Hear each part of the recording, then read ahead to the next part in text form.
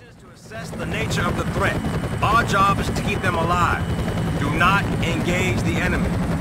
10 seconds later.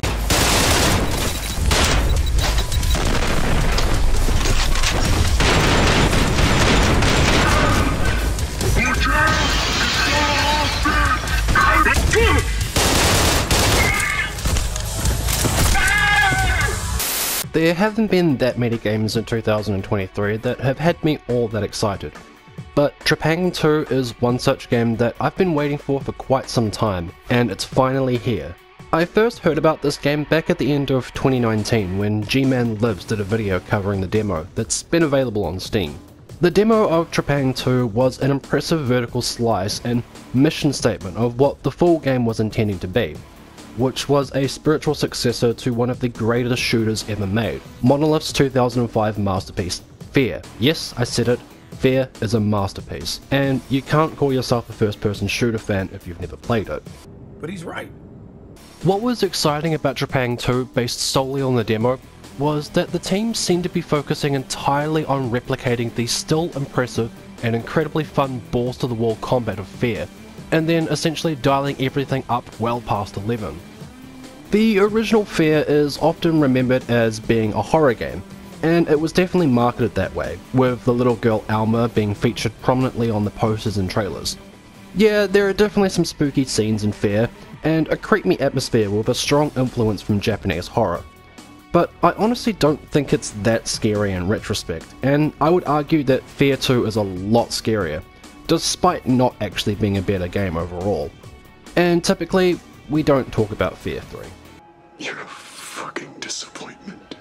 The original F.E.A.R. saw you playing as the Point Man, a member of an elite unit called F.E.A.R., which is a confusing acronym for First Encounter Assault Recon. Surely you'd want to do recon before you assault, but this is America, and F.E.A.R. doesn't sound as cool, I guess. What do you think of the new Point Man? Well, he's pretty cute.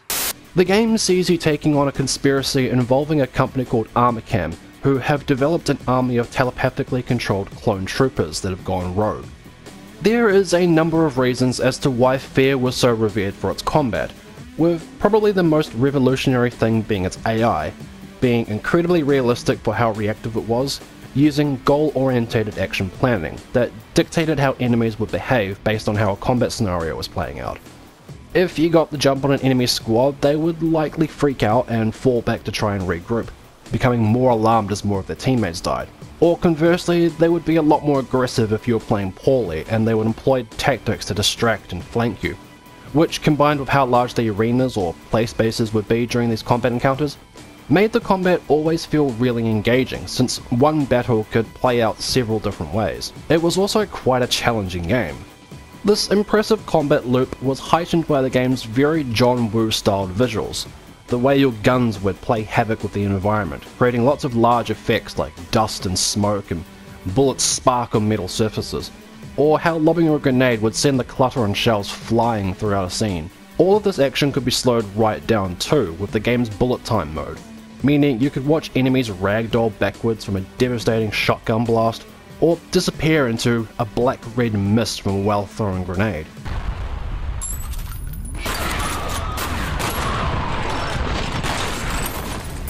Not that this was exactly unique, since the Max Payne games had basically pioneered the bullet time action mechanic, and later games would also feature similar bullet time mechanics, like Neversoft's Gun that also released in 2005, the underrated Stranglehold in 2007, and of course the Red Dead series too. You finally came! Okay. Oh, thank you, thank you! But there was just something about how explosively over the top and cathartic F.E.A.R.'s combat was, and even in 2023, some 18 years later, it still holds up incredibly well, and the sequels were just never able to recapture it. Which is where Trepang2 comes in, developed by just 4 guys from Canada, and as you can probably guess, running on the Unreal 4 engine. As I mentioned earlier, the vertical slice demo of Trepang2 showcased the mission statement of updating the core of F.E.A.R.'s combat in a new engine and taking the action up a few gears, all of which has remained true throughout the somewhat short campaign in the full game. What I wasn't expecting was just how familiar the overall experience would be to f.e.a.r, since the similarities don't just end at the gameplay. In Trepang2, you play as Subject 106, who breaks out of a black site and joins an elite group called Task Force 27, who are going up against a massive tech corporation called Horizon, with its own private army that is conducting supernatural experiments. Yeah, wow, that's an incredibly similar plot to f.e.a.r, and much to my surprise, Trepang2 does lean a lot more into horror than I was expecting it to, but I'll talk about that more a bit later. When the time comes. After the opening mission, you arrive at the Task Force secret base, which is the central hub of the game, where you can customize 106's outfits, restock and customize your weapons with upgrades, and decide which mission or side up you want to do next. This part of the game, funnily enough, gave me a lot of flashbacks to Metal Gear Solid 5, with the whole process of selecting a mission, getting on the helicopter and flying into the mission zone, and then exfiltrating out of the area at the end of the mission and heading back to base. It's not an exact replication of the process, of course, but every time I ran towards that helicopter to head out to the next mission, I would remember the number of times I climbed on board the chopper in Metal Gear and watched Quiet leap up as I watched Mother Base fly by. The Task Force base is also like Mother Base in that there's not really a lot you can do there either. There's also a later campaign mission that felt oddly reminiscent of Metal Gear Solid 1, that had you infiltrating a hidden base out in the snow, taking an elevator to the facility, and crawling through quite a lot of vents. Those mice are Alaskan field mice. No, they're not. Master, are you feeling okay? Once you do get into the thick of the action, however, Trepang2 offers some of the most brutal, visceral, and satisfying combat I've experienced in a first-person shooter since Doom Eternal, though without the heavy emphasis on resource management. All of the guns are incredibly loud, and you can just feel the devastation they cause, as just like in f.e.a.r, the game makes heavy use of so many over-the-top particle effects. Sparks fly everywhere as bullets tear through the environment. Dust clouds erupt and impact on walls and columns, and enemies will redecorate the floors and walls with blood splatters. It truly is a stunning looking game from such a small team, and the game runs incredibly smoothly. I only encountered lag occasionally during my first playthrough, and I'm almost 100% certain this was due to the fact I was recording footage at the same time. And holy shit, if you want to know just how effects heavy the game is, just look at the file size of my captures. But the Fox engine came out on top. Thanks, Fox engine. Trepang2 of course makes use of a bullet time mechanic just like f.e.a.r, which never stops being fun to use, both because of how awesome it looks to slow down the absolute havoc you're wreaking, and because of the obvious tactical advantages it gives you, like being able to line up enemies to be taken out one after the other in quick succession. You do have to be a bit more strategic with how you use bullet time, however, as unlike how f.e.a.r's slow-mo gauge would recharge automatically, the one in Trepang2 is filled up from killing enemies, which forces you to think about when you use it in bigger scale fights when tougher enemies start getting introduced. Trepang2 also reincorporates the melee mechanics from f.e.a.r as well, with you being able to pull jumping and diving kicks that hilariously send enemies ragdolling across the room. But as I said earlier, Trepang2 takes all these fundamentals from f.e.a.r and dials everything up to 11, and it does this by adding in a few new additions that are absolutely ridiculous. The first being a grab mechanic taken straight out of Crysis, another game that still holds up really well, where stunned enemies can be grabbed and used as either a human shield, or more hilariously, can be thrown either at other enemies or literally across entire rooms, since Subject 106 is superhuman. The other melee mechanic is an incredibly overpowered slide ability that you can activate with just the push of a button that allows you to dash out of harm's way quickly, or right into a group of enemies that knocks them all off their feet, which always looks funny. So you combine all these mechanics together and you can create some incredibly fun and satisfying kill sequences where you slide into a group, activate bullet time and kill one enemy, leap into the air and kick another dude in the head, and kill the last goon as you're flying back from the momentum of kicking the other dude to death. Probably the only mechanic I found to be a bit lacking was the camouflage mode, again another mechanic from Crysis, and this was mainly because of how fast it would run out, literally in a matter of seconds, which kinda limited how you could use it. whereas the one in Crisis would deplete based on how fast you're moving, and helped encourage stealth gameplay should the player want to take that approach. Thank you, boss. As you progress throughout the campaign, you can unlock various upgrades for your guns, like scopes, silencers, and even different ammo types, all of which further help make you feel even more unstoppable as you get better at the game's mechanics.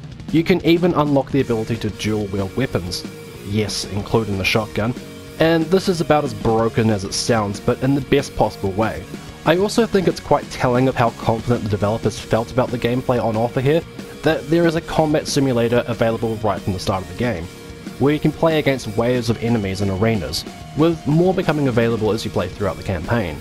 Dealing with pissed off dead chicks is a little outside my area of expertise. As I said earlier, Trepang2 does contain quite a bit of horror to it, which was a surprise to me, although it doesn't lean into it anywhere near as much as the F.E.A.R. games did.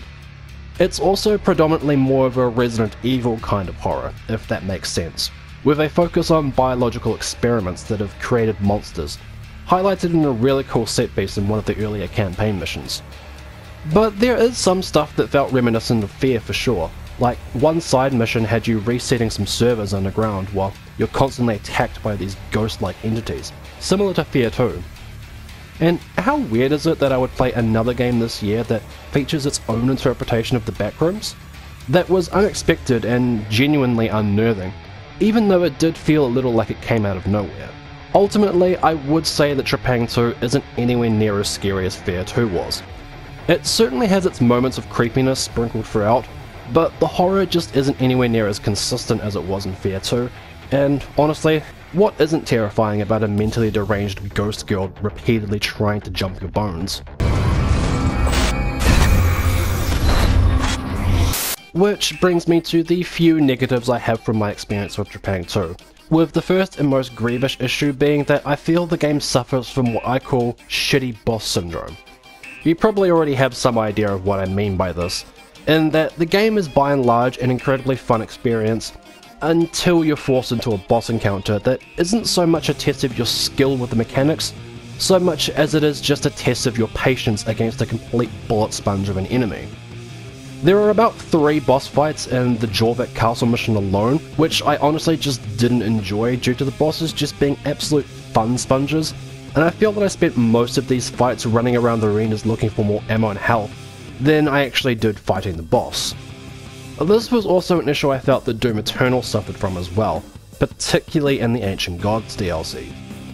Probably the most frustrating sequence was in the second to last mission, where you have to destroy a large set of generators around the arena in a set time limit, all the while enemies constantly respawn, and you have to repeat this process like 3 times, before finally you have to take on an assault chopper as the end level boss, all without a fucking checkpoint.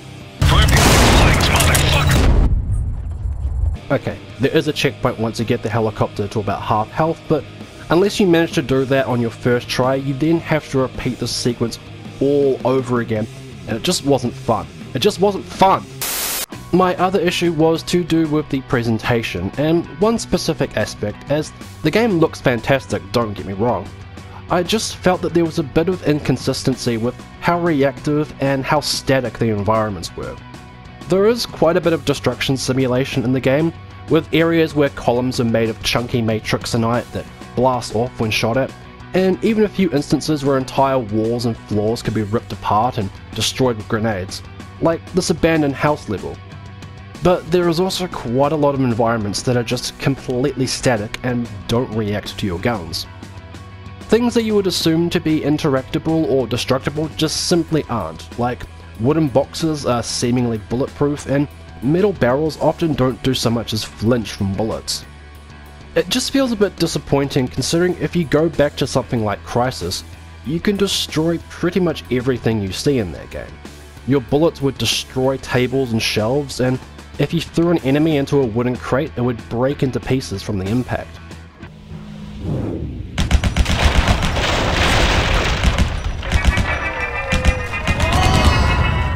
The underrated Stranglehold from 2007 was also another game that featured a strong emphasis on destructible environments, with pretty much every arena featuring structures that could be destroyed, and this was even encouraged as many objects could be strategically destroyed in order to kill enemies, which was similarly hilarious when combined with the game's bullet time mechanic. Or even something like Max Payne 3, with this office building shootout, the bullets would tear holes in the cubicle walls and destroy your cover, forcing you to keep moving. Can I also just say that I forgot how good Max Payne 3 was? I only intended to capture footage from this sequence, but I ended up replaying the entire game, which is partially why this video is taking so long. I mean, look at it, this is from 11 years ago. Might make the pain of leaving somewhat easier. Part of me does understand though why there probably isn't as much destruction simulation in Trepang2 as I think there should be, and it's probably down to the fact that this game has been made mostly by 4 guys.